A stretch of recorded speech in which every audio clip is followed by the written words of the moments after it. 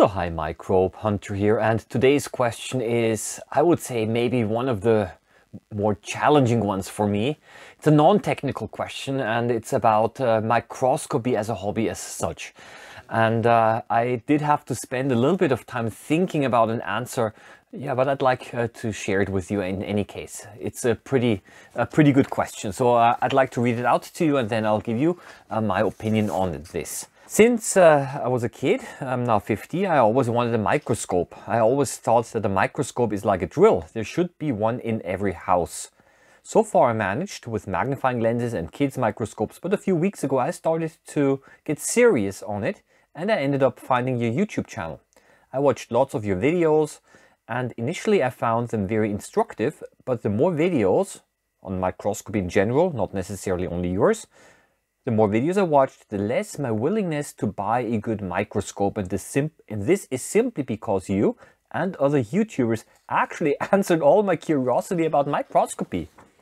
I first thought, I'm going to buy a good microscope to have a look at dirty water, onion skins, mold.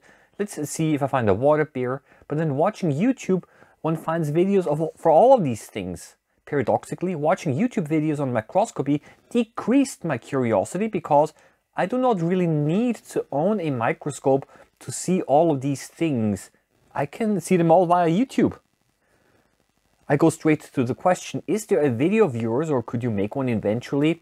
Or could you simply answer the question about how useful a microscope can be in daily life? Thank you very much for this question. I think it's a really interesting question, and maybe it's gonna be a slightly longer video again. And yeah, I'm going to try, of course, of course also specifically answer the question. But before I do that, I wanted to, yeah, simply tell you a little story or two stories that I myself encountered some months ago, years ago.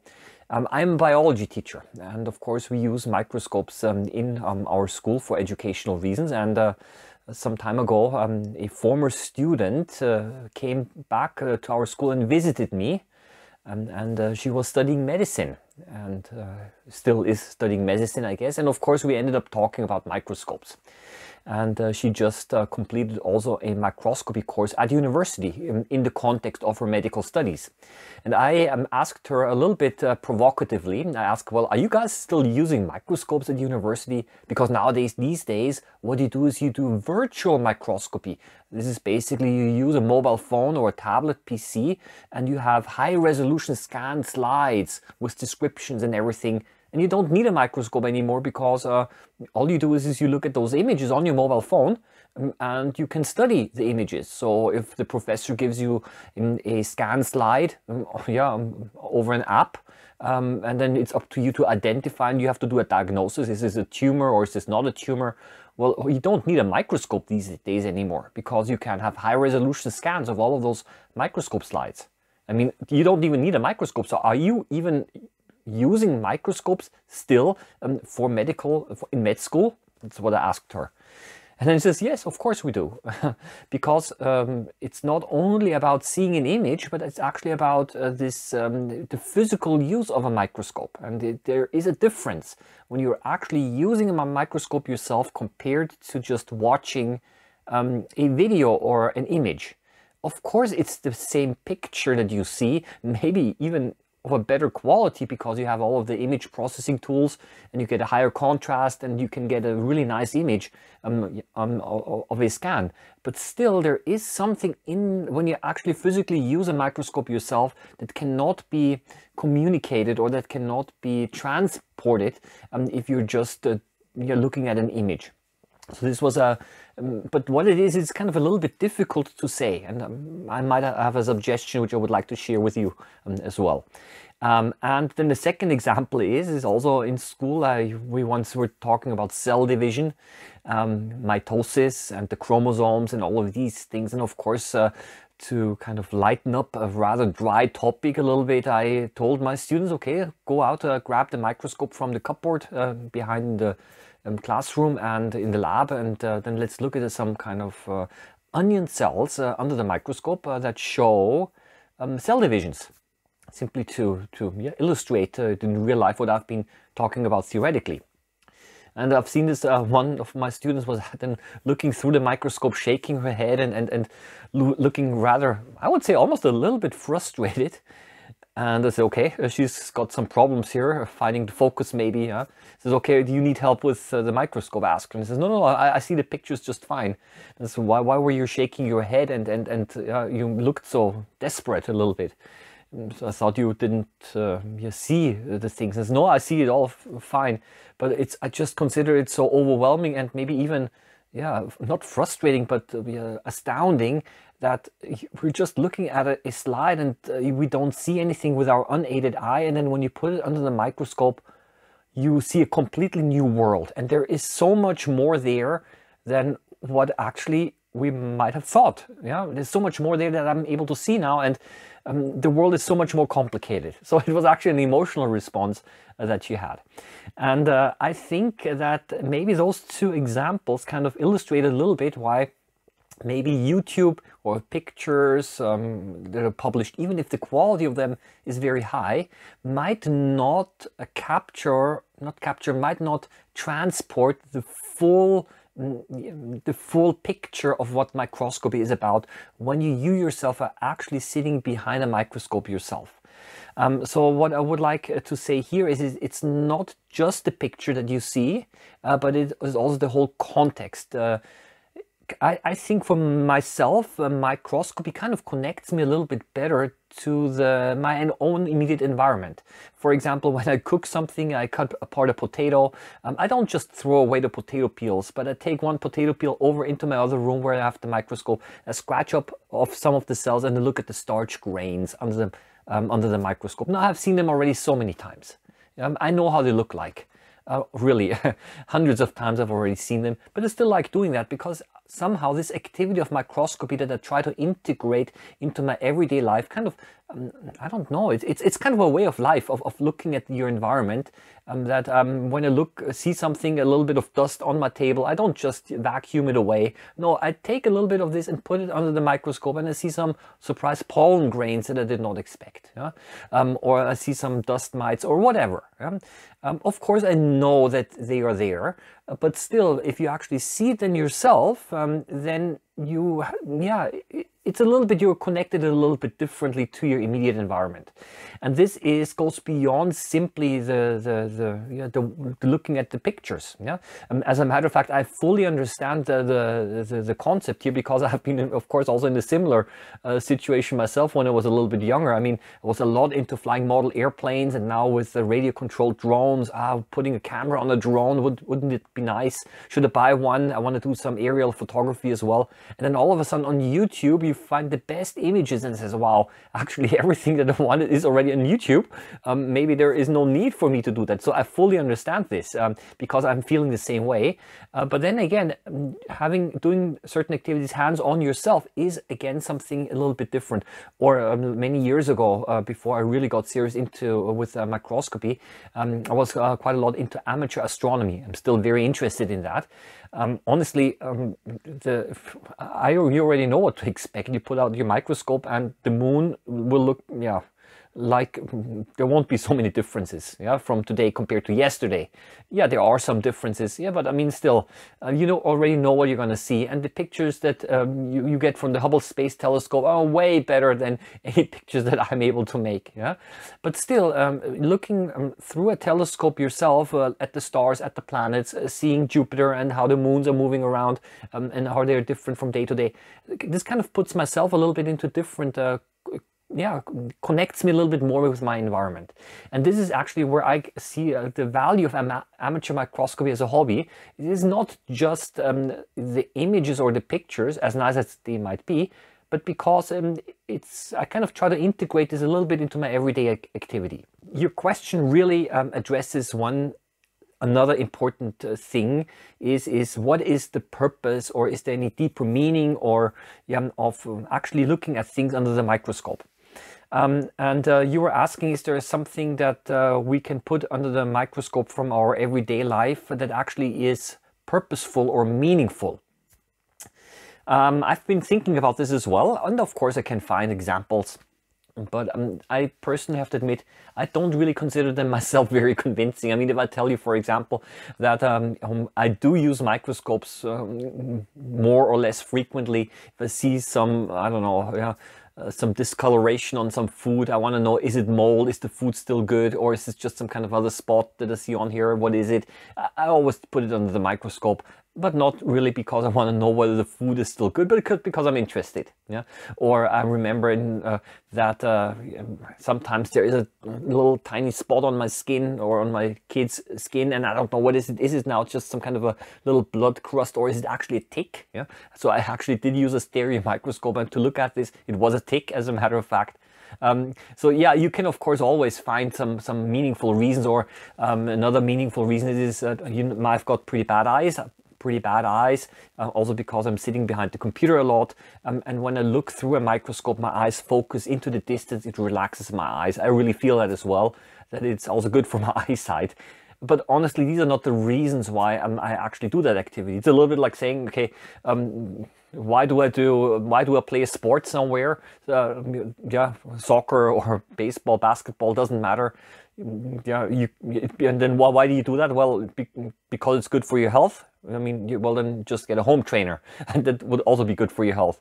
No, it's the activity itself that is also fun and interesting in itself, and this is essentially something that I encourage you, that if you're thinking about is microscopy something for you or not, you don't know yet maybe at the very beginning until you actually start picking it up. And my advice is get yourself a microscope. Then it doesn't have to be, don't spend too much at the beginning if you're not quite sure.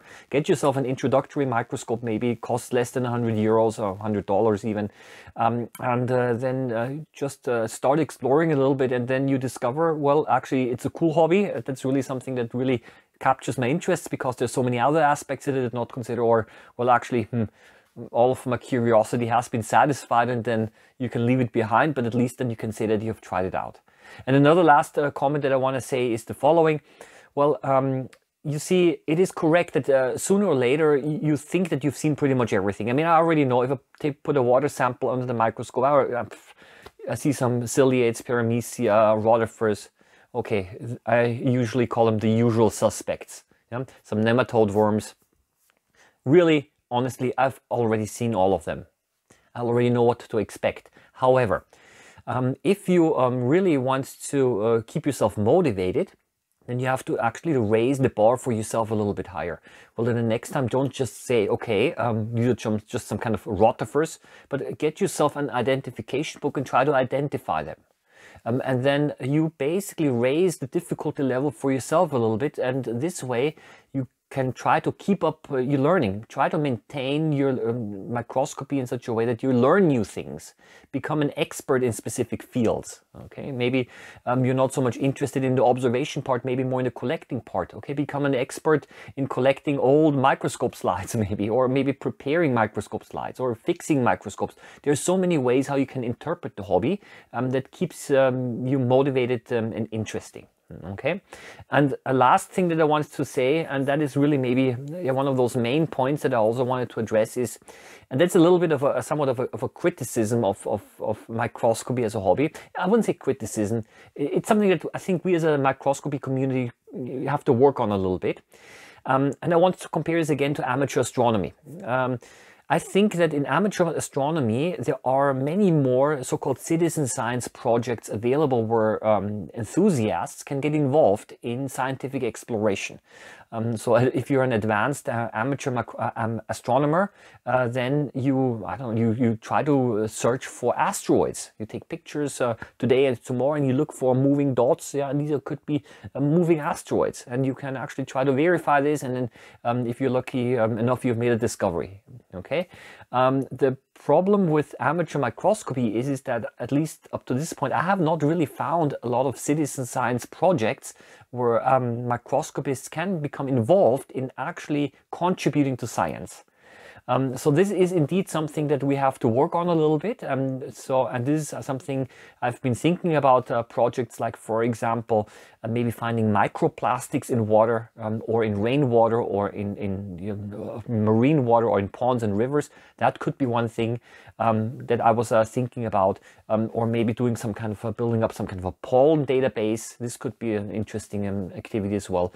But really, these are just some ideas that I have, but there are so far not really many, or at least I don't know of any microscopy related citizen science projects, and that's something that I would also encourage, and I think this might also be indeed one of the things where microscopy then again might make a little bit more, might have a meaning just beyond only observing for the sake of observing. However, and the last point, I know I'm rambling along a little bit here, last point is, don't forget that every time when you take a picture of something under the microscope, and when you publish this, be it on a web page, in YouTube, Instagram is quite popular, it doesn't matter. You are, in a very small amount, we're all contributing to the knowledge of the world. So every observation that we make and that we document increases not only our own knowledge, but if we make it publicly available, it increases the knowledge of the world. Because we might see always the same microorganisms, but the thing is that exactly the same way has not been seen before. Okay, if you document this properly, and if you're able to identify it, the microorganism, and if you say where you collected it, and how you collected it, and what it is, because you were able to identify it, then we're all putting puzzle pieces together to increase the knowledge of biodiversity in this world. And maybe that could be also an interesting project to kind of build up some kind of an image database where different people can collect images. As a matter of fact, I started a project like this. Link is in the description below. Well, I go back to your question. How useful is a microscope in daily life? Maybe the answer really does not satisfy you, but it is useful for me as a person because it is an activity that I enjoy doing. And it is kind of gives a little bit of meaning in life. Microscopy makes me part of a wider microscopy community that extends backwards even into time. So I feel that I'm a natural explorer, and they used to call it a natural historian or naturalist. Observing the environment and documenting the environment for its own sake, and thereby increasing the knowledge of the world. That is a very important, I think, a very important thing. If microscopy in the sciences, for example, in research, that serves a specific purpose to answer specific research questions. But because for me it is primarily a hobby and an activity that I like doing, then this is the main purpose. And I think if I were to do microscopy only to serve another purpose, to answer a research question, maybe it might not be quite as fun, because then you're also kind of limited in what you're able to observe, I guess. Well, I've got a little bit of a research background myself, and I also kind of liked using microscopes at that time. Well, so maybe I'm not quite correct in what I just said. Well, in any case, I don't know if this answered your question, because I think it's a kind of a difficult question as well. But in any case, what I encourage you to do again is, if you are uncertain about whether microscopy is something for you, I would encourage you to still try it out a little bit. Don't spend too much money at the beginning, and then take it on from there. Okay, I wish you all the best. Happy microbe hunting as always, and see you around next time. Bye bye.